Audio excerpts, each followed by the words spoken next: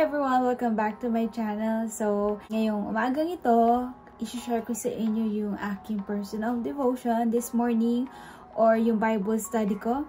And it is Proverbs 31, entitled as Ganda Ka Girl, plus some advices or some biblical perspective for the single guys out there on how to choose the right woman. Since ayun na nga, yung mga single gen, and some of us, like single women especially, we feel like we are not enough kapag wala tayong kadate, or parang nanliliit tayo sa sarili natin, feeling natin we're not beautiful enough, we're not good enough para i-date ng mga lalaki dyan. Nakalimutan ko pala, guys. While I'm doing this, I'm going to do my simple makeup for today. Kino-question natin ang ating worth based sa ating status. You know, single ka ba, married, or in a relationship, or it's complicated. Ang tanong, ano ba ang importante talaga sa pagiging isang babae? You know, sa generation na to, we are compared a lot to other women out there na ang hirap i-reach. We always compare ourselves like, she's better. Merong mas maganda, merong mas magaling, merong mas sexy, merong mas mabait. Ano nga ba ang standard natin? You know, marami akong kakilala na pag binabagit yung Proverbs 31, sabi nila, ay, ano ba yan? Napaka-perfect naman ang babae na yan. Ano ba yan? Parang, ano naman yan? Hindi naman makatotohanan. Nakaka-depress naman kasi parang hindi ko ma-reach yan sa aking buong buhay. And this person, for sure, is a sinner as well. Probably, may masamang past at nakaraan. And we are all imperfect people.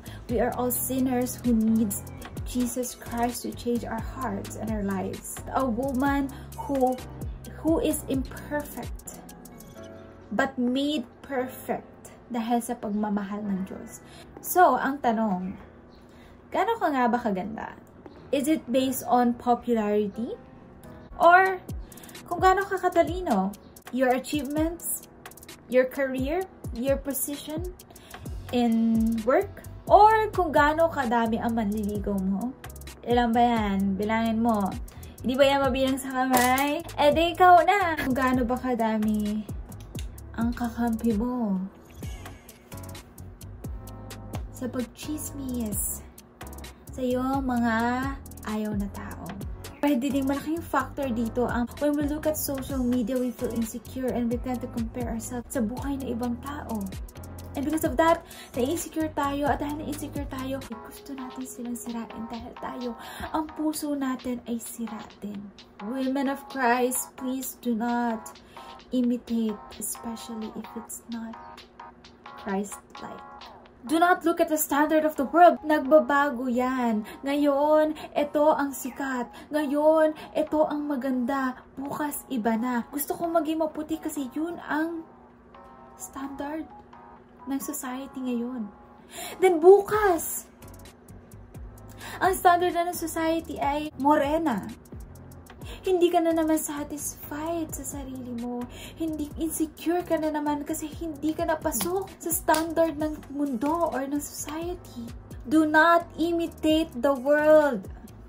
Imitate Christ. Those people that you see on social media that you are trying to imitate, those are imperfect people too who needs Christ in their lives. In verse 25, she is clothed with strength and dignity, and she laughs without fear of the future. She is not worried nor fearful what other thinks of her. Alam niya kung sino siya. Hindi nagbabase ang worth niya sa sinasabi ng mundo sa kanya. Verse 26, when she speaks, her words are wise, and she gives instructions with kindness. Kapag nagsasalita ka, anong lumalabas sa bibig mo? Lahat ng lumalabas sa bibig niya may laman. Hindi chismis. Hindi paninira ng ibang tao, but it is wise. When we speak, do we encourage people? Do we share love and kindness? Or paninira lang lahat ng lumalabas sa bibig natin? Boys, Kayo, anong standard nyo ng beauty? Anong standard nyo sa isang magandang babae? Napakadaming babaeng magaganda physically, outside. Will that outside beauty save your marriage or your relationship? There are many virtuous and capable women in the world, but you surpass them all. Hindi ba ang sarap pakinggan nun? Napakadaming magagandang babae dyan sa mundo. Napakadaming mas magaling, mas matalino. Pero you surpass them all. Ikaw na ang the best. Nalampasan mo na sila. You surpass them all. Isn't that ang sarap pakinggan, di ba? This is for men and women out there. Charm is deceptive in verse 30, and beauty is fleeting. It does not last.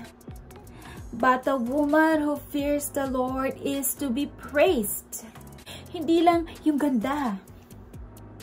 Hindi lang yung achievement. Hindi lang yung mayaman siya, makinis siya, or whatever that is physically, but a woman who fears the Lord is to be praised, and that woman surpasses all other women in the world. Napasok sa standard ng mundo. Yung beauty mo hindi lang pangmadalian, hindi lang para sa mundo. Ang beauty mo ay pangwalang hanggan. Ang tanong ko ulit, gaano ka kaganda? You know, nobody's perfect. Even ako. Maraming beses na nalalaglag ako at nadadapa, but then, you know, God's grace is sufficient and the Holy Spirit is here to convict us. We should aim to imitate Christ. Babae ka man or lalaki. Now, tell me, gaano ka kaganda? Ano na ngayon ang standard ng beauty para sa'yo? Ano ba dapat ang standard mo? Kailangan ba sikat ka? Kailangan ba maganda? Mayaman? Maputi? Nobody is perfect. Walang taong perfecto. Totoo yan. Pero ang takot sa Diyos, hindi mo pwedeng pikiin.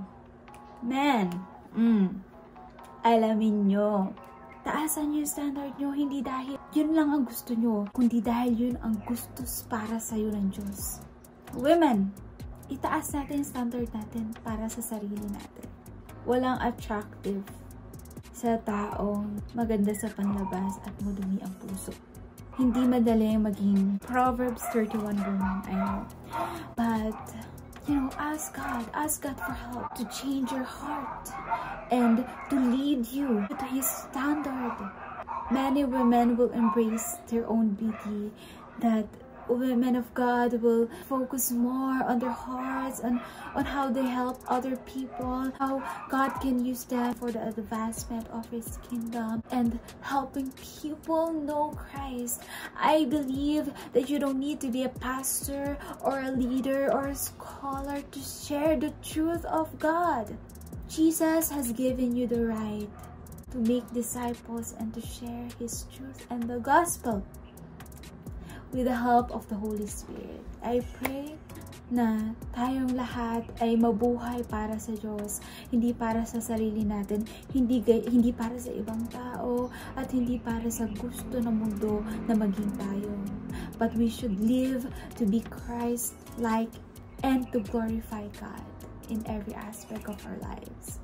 Let me pray for you. Lord God, our Heavenly Father, thank you so much po, Panginoon, for this opportunity that we are able to study your word, Panginoon, and that we have a standard that sinet niyo po sa puso namin to help us, Lord God, to be more Christ-like and to be more content and to be satisfied in you alone, Lord God. Thank you, Panginoon, dahil you have fearfully and wonderfully made us uniquely in your own image. Tulungan niyo po kami na iset ang mind at ang eyes namin sa inyo lamang.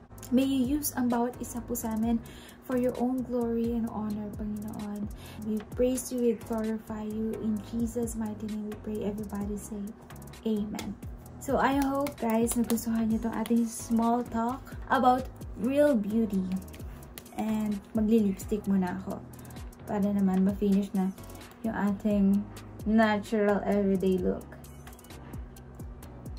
Ayan. So that's all, guys. Thank you for watching, and please like and subscribe if you haven't already, and see you guys next time. God bless. Bye.